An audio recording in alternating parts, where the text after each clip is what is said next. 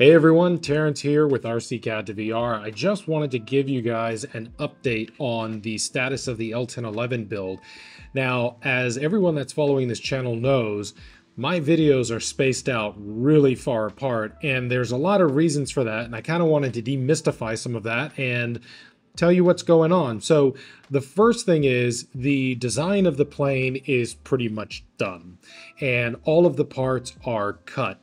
But there are a couple of things that have recently occurred that have slowed things down, which is actually requiring me to go back to the design and reevaluating things. For example, the supply of Baltic birch in the United States is dwindling because of the conflict in Eastern Europe. And so that means that the material that I've been building out of is becoming more and more expensive. Now, the effect of that is a more expensive kit, which is something I'm really trying to not have happen. So I started exploring different materials. The material that I landed on is poplar, which is sustainable and available here in the United States. There is some upside and some downside to poplar. The first upside is it's considerably lighter than birch, but it is also a less sturdy material. To give you an example, this right here is a pylon that goes into the engine nacelle. Now, when I try to bend this, you can see it's pretty sturdy, right? But here is the comparable part. This one is made out of poplar, and you can see just how flexible that is. So that's not necessarily a bad thing, because this can be solved by changing the orientation of the grain when it's in the cutter. But there are several knock-on effects to that, which are, because all of that changes the nesting properties and how these parts actually need to be laid out on the sheets of plywood. Whereas before it wasn't so much an issue. So that means all of the designs have to go through an entirely new nesting process.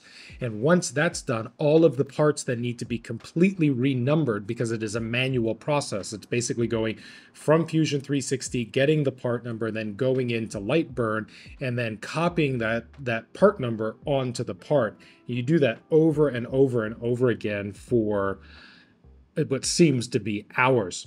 Now, the other thing that makes this project take so long is because this is going to be a kit, every single part needs to be accounted for. It's not like a one-off where I can just build something and then, ta-da, I've got a plane. No, I need to make sure that every single part, I know the cost, the material, how long it takes to produce, and also everything has to be completely reproducible, so that way everybody that gets a kit is getting the exact same parts and the same quality.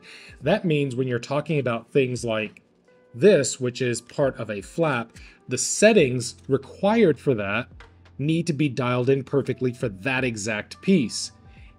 Every piece is different, and everyone has slightly different settings that need to be done in order to always get the right and perfect print, for example.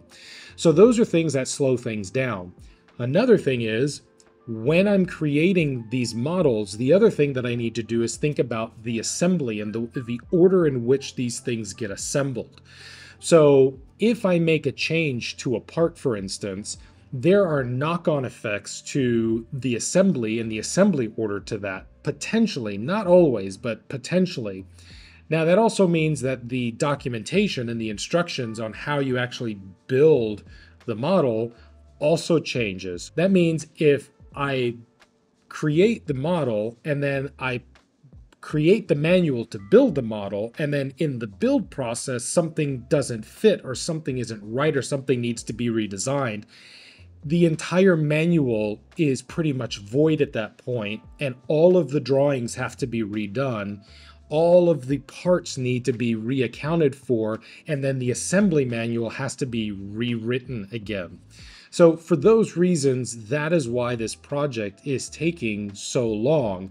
I wish it could go faster, but I don't want to put out a bad product, and I want everybody to be able to build this plane if they want to build this plane.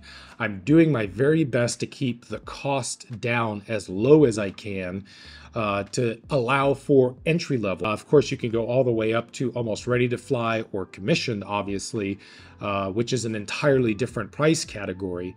But those are the things that I'm up against. But I'm happy to report that pretty much everything is locked in. I'm just trying to solve the material problem between the birch and the poplar. I'm almost through that part.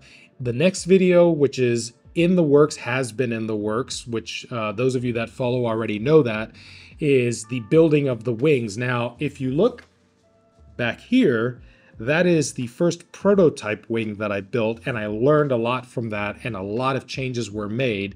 And so I've been in the process of getting everything built for the next build video. Since I'm still in the production period, I'm thinking about narrating the next video. So previously I've done basically montage style videos, but I'm thinking about doing narration. If you think I should narrate the next video, please let me know in the comments. I love your feedback. It reminds me that I'm not just by myself in the studio and behind the computer all the time doing this by myself, that there are people out there that are just as enthusiastic and excited about this project.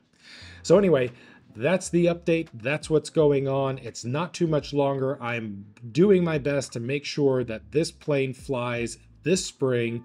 It's getting a little bit tight, still possible, and kits I'm trying to get out before this fall, ready for build season. Thank you very much for following along, and I hope to see you guys in the next video. Thank you.